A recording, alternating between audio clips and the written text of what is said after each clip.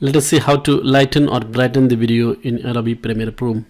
So all you have to do is that just click on this color workspace at the top, and then what happens is that this Lumetri color panel opens up. Lumetri color panel allows you to adjust a lot of things like exposure, contrast, highlights, shadows, whites, blacks. You can also adjust the curves, HSL, etc. Now to brighten a particular video, what you have to do is that you have to use this exposure setting. So if you increase the exposure, you can see that now it is brightening up.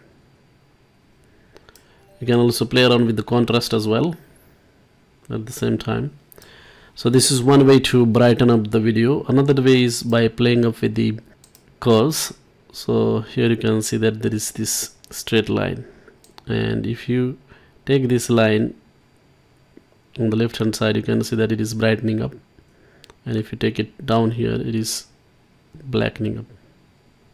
So based upon your preference, you can adjust this line. So these are the two ways in which you can brighten up the video in Adobe Premiere Pro. Thank you for watching.